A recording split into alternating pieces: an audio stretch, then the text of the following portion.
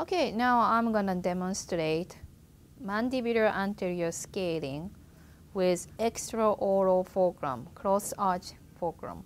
Okay, so traditionally you are taught to scale incisor edge fulcrum and interoral fulcrum like this with 5-6 Gracies, something like this. Okay, but then again, you're gonna lose the power and access.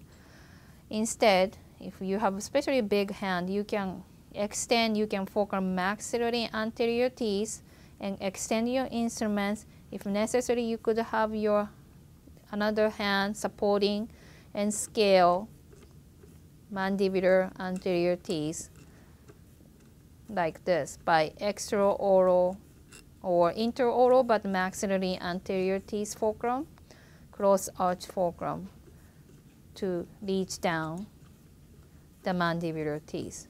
This is reach down from the maxillary arch into the mandibular scaling. This is 5-6 Gracie. Again, you can use some other different instruments, even 11, 12, 13, 14 Gracies. Let me demonstrate 11, 12 now.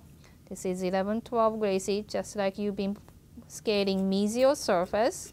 You can go up here and then continue to scale surfaces away with 11, 12 Gracie on the interproximal. Thing like this, like this, like this.